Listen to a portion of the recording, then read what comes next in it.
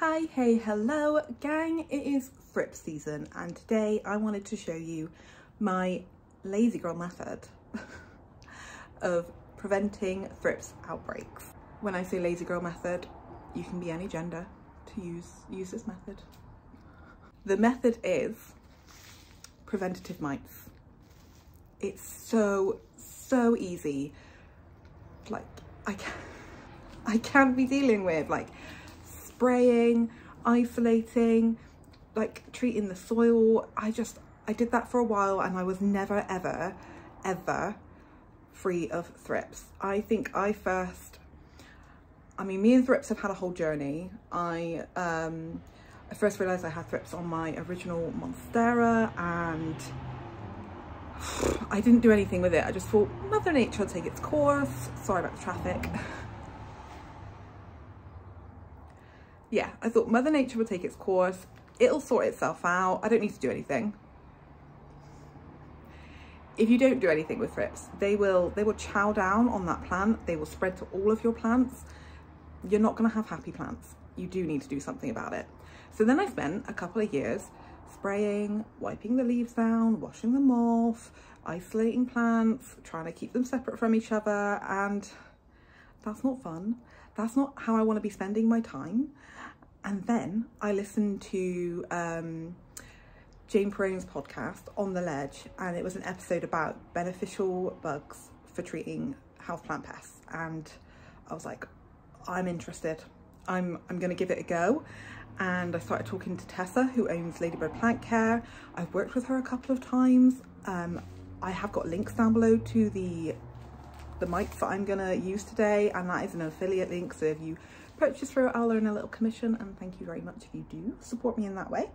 But I have not looked back. Beneficial bugs is the way to go for pest treatment, in my opinion.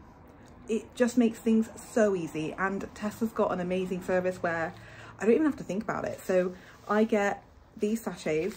I think I get 20 sachets in the post every 6 weeks. It's a subscription service. I literally don't even need to think about it. I don't need to think about repeating the order. And for somebody with ADHD, that's really helpful because you know I'm going to forget when I place the original order. Before she introduced the subscription service, I definitely had like 3-month-old sachets out and about. Now I'm not going to be doing the job. So the way these sachets work, they are slow release. So inside they have beneficial mites. I don't know how many there's like estimated inside each sachet, but there's also like a little bit of food in there for them, and there's teeny weeny little holes just there, teeny weeny little holes, and gradually over time the mites will emerge and they will hang out on your plant and they will eat the thrips larvae, and they do a really good job. So since using these, I have not had a thrips outbreak in it must be over 2 years now at this point. And prior to that, I think I had thrips in my collection for about 5 years solid. It's so nice to be thrips free. I think last year, I keep getting hair in my mouth. Last year, I did see an adult thrip on one of my plants. It must have come in through the window or something because I squished it and then that was the end of that. Like, it must not have had time to lay its eggs or anything. So I am still quite vigilant for thrips, even though I do use these, just because I've had such a long history with them now. Like, I can spot them a mile off. What's important with treating for thrips is that you need to know about their life cycle. So an adult thrip will like pierce the leaf and lay its eggs into the leaf tissue, and so sprays and wiping down leaves cannot get rid of the eggs. Like, it just can't. So even if you think, oh, I've treated that plant, I've sprayed it, I've wiped it down, I cannot see any adults or any larvae, that plant's free of pests or thrips, it's highly unlikely. There are going to be eggs in the tissue and they are going to hatch, and you're going to have the same problem all over again. And I think that was partly my issue, is I didn't quite understand that the eggs are laid into the leaf tissue. Like, you can't remove them by wiping the leaves. Whereas like these mites, even though, you know, they're not rummaging in leaf tissue and eating the eggs, but they are hanging out on those leaves, and as soon as those eggs hatch, they will eat that larvae. So win-win, in my opinion. These I don't think they're able to like kill adults. I don't know, they might be able to, but I imagine because they're tiny, like I'll put a little clip in now of them. They are teeny weeny, you can barely see them with the naked eye, and adult thrips you can see. But I say this is like a preventative treatment, or for like a very small infestation. I have used a different type of beneficial bug when I've just been overwhelmed with an actual thrips infestation. I'll put a picture of that here and I'll link it down below as well. It is on the pricey side, but that was the thing. Like I used that, the adults went, and I've been using the beneficial mite since, and been pretty much thrips free for over 2 years. So I'm going to go around now and I'm going to place the sachets on my plants, and I'm going to show you how easy this method is for keeping thrips out of your collection. So I've got my sachets, and I'm just literally going to go around and pop them around my plants. On the smaller ones it can be a little bit tricky. Oh, see, a little bit tricky. Because there's not always somewhere to hang them, but there's that one. I'm going to put one up here because I have had thrips on this plant before, and I remember it being a nightmare to try and get rid of, so I always put one on that pot. I'm going to put one up here, and oh, I've still got an old one. I always hang one on the back of this Philodendron Brazil, which you can't see because of the fungus gnat traps. Here. So that's an old one. So I'm going to chuck that on the floor and put that in the bin after. What's good is that you can empty out the contents into like the compost and then recycle the packaging. And you know, you can't say the same about all the plastic that comes with sprays, can you? I'm going to put some, oh sorry, I was not showing you. I'm going to put one here. And what's really good is that I know, leaving that sachet there, those mites are going to come out and they are going to crawl all over that shelf, which might freak some people out, but it doesn't freak me out at all. I know that they are the good guys. They're doing a great job at protecting my plants from thrips. I'm going to put this one down here. I'm going to put one up here with these. Like, I suppose it's not the prettiest having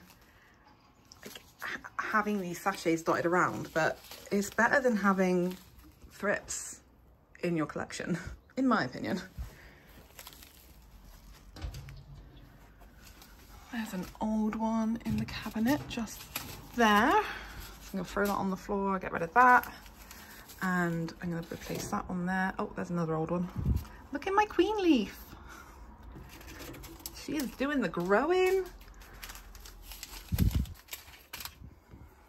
There's that one.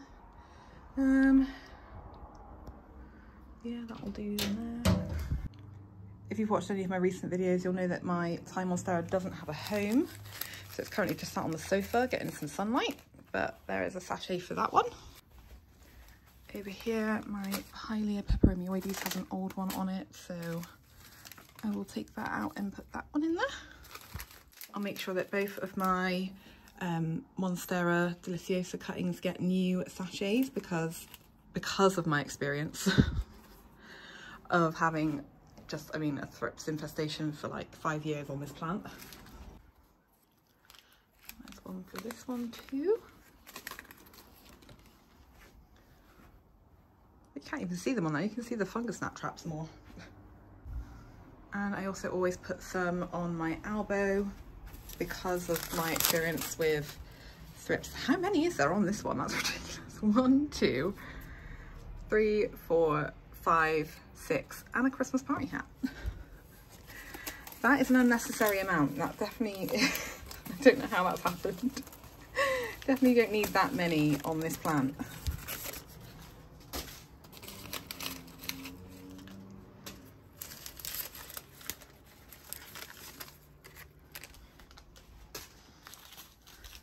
So I've taken the old ones off and I'm going to put some new ones on.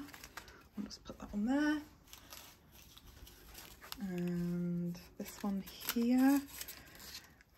And to be honest, 2's probably okay because there isn't an active thrips infestation, so it's literally just kind of management. You can see my mycons has an old one on it. I will always put one on this one as well because the idea of getting thrips on this plant terrifies me. I'm actually gonna water that one, so I'm just gonna pop it up there for now. And that's it. Super quick, super simple. I'm done for the next 6 weeks until the next package comes with my bugs inside. I cannot stress enough how much time this has saved me, and I know they're probably, well, they are a bit more expensive than like buying sprays, but it's worth it. The extra cost is worth it for the time and energy this saves me, because, you know, isolating plants, putting them in the bathroom, treating them, wiping them down, that's exhausting, and I've just not got the capacity to be doing that. So popping these sachets out every 6 weeks and just trusting them to do the job is the kind of plant parent that I am, and it works for me, and I will continue to have those sachets in my collection. I think when it gets to winter, when thrips are slightly, you know, less out and about, I might pause my subscription and then restart it, or maybe I might reduce the amount of sachets. I don't really know, but I was thinking in the winter, like, well, just as we were coming out of winter, I was like, I probably didn't need these sachets throughout winter, but then we were hitting spring and I was like, I'm probably going to need them now. And they're working because I haven't had thrips. I've brought new plants into my home, I've had the windows open, like, yeah, I highly recommend. Please give it a go. As I said before, I've got a link in the description. It is an affiliate link, so thank you so much for supporting me if you do purchase anything through that link. If you've made it this far, please hit the like button. It's really helpful for me on YouTube. If you don't know me already, my name's Amy, and if you don't know me and you're not subscribed, please hit that subscribe button as well. I put out plant content every week. I'm going to be extra cheeky now. At the time of filming this video, I've got 780 subscribers, and I'm so thankful for each and every one of you, but I do have a goal to get to 1,000 subscribers before I've had this YouTube channel for a year. That is at the beginning of August.